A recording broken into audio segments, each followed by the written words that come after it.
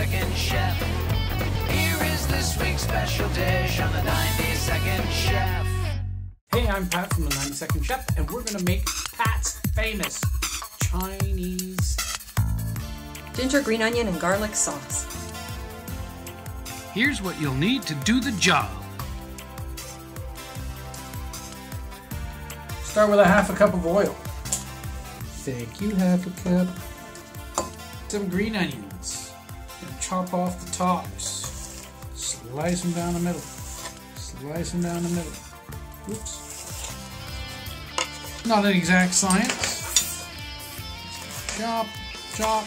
We want to keep our fingers in so they don't chop off our fingers. Then, put those in the oil. Now, I've got some frozen ginger. And the reason I'm using frozen ginger and a grater is because it keeps it nice and fresh.